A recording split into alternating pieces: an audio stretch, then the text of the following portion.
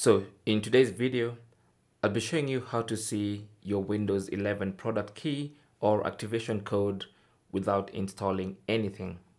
So if your copy of Windows 11 is activated, then you can actually see that activation code, also called the product key. So to do this, we're going to use the command prompt. So launch the command prompt by going to the start button, type cmd, and then instead of clicking directly, right click and select run as administrator. It's very important. So click on that and then click on yes, and that should launch the command prompt with administrative privileges.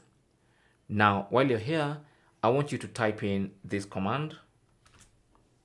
It's a very long command, but no need to worry. I'll leave it in the description below.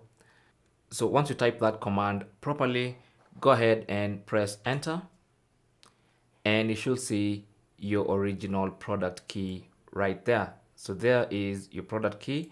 It's as simple as that. Thanks for watching.